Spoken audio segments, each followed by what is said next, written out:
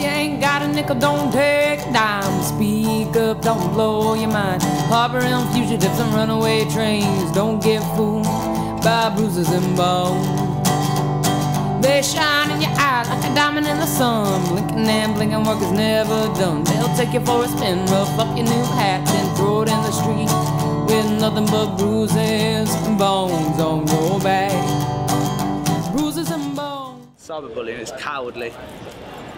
Just people sitting behind a keyboard. Cyberbullying to me is even just taking the mick out of someone's picture on Facebook. You know, they just take it out on other people through the form of their screen. They're sitting on the room, they feel safe.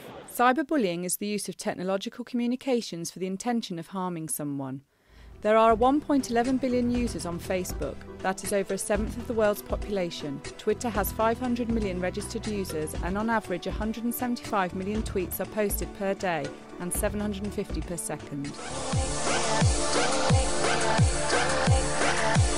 Nearly 43% of children have been bullied online. 1 in 4 of these children has had it happen more than once. When I was 13, I was happy and I loved school. I loved my lessons, had loads of friends. And then a new girl joined. At first it was shouting things in the corridor. Then it moved to Facebook and Twitter. And she'd be writing statuses about me and messaging me all the time and putting photos up of me that I didn't even know had been taken. And I felt really alone, and I felt taken advantage of and vulnerable, and had no one to turn to and no one I thought would understand. On August the 2nd, 2013, 14-year-old Hannah Smith committed suicide as a result of cyberbullying. Hannah was a bright, bubbly little lady that enjoyed her life. She enjoyed messing about. She enjoyed everything about her life. Hannah got a lot of abusive messages on Ask FM. Some of them told her to drink bleach, some of them told her to get cancer, some of them told her to die. Cyberbullying has got out of hand. I've had several stories about cyberbullying now, and it's actually quite scary what's happening. What's happening to teenagers nowadays is going to scar them for life if it carries on the way it's going. Because you've got people telling them to die, and they're getting so much abuse on the internet, but it just needs to change. Something needs to change, and it needs to stop. HAB is an anti-bullying organisation that's there for people that are going through bullying or the effects bullying can cause. We hear about cyberbullying every day. We're inundated with calls and messages in regard to not only the cyber side but also texting and mobile phones. Sadly, cyberbullying can cause people to have low self-esteem, depression, anxiety, self-harming, and the worst scenario is suicide.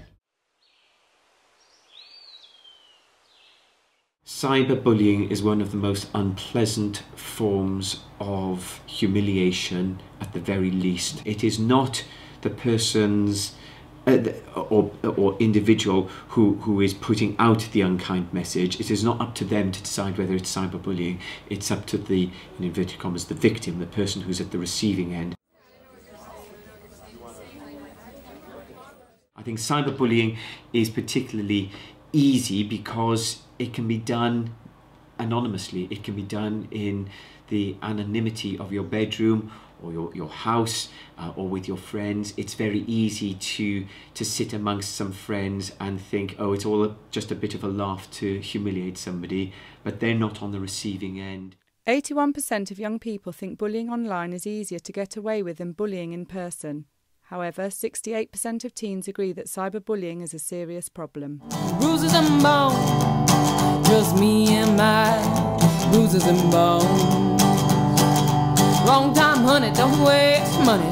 Haven't you heard? You don't need clothes. All you need is bruises and bones. Schools can do a lot to help. The first thing schools could actually do is admit they've got bullying in their own schools, because a lot of schools will not admit that there's bullying going on because it makes the school look bad. The social networking sites need to start regulating their sites to stop bullying from happening. The first thing we would say is ignore Also block all messages, copy and paste and report. If they're being cyberbullied, they really need to talk to the parents, because the parents could actually try and help them a lot. I wish to goodness that governments across the world would work together to close down certain websites if they, for whatever reason, result in the abuse of another child. I'll stay home with my bruises and bones, bruises and bones. Always think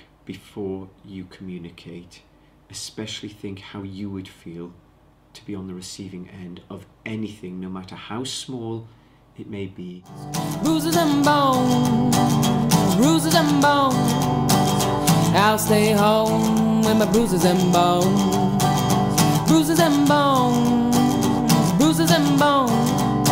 Just me and my bruises and bones, just me and my bruises and bones.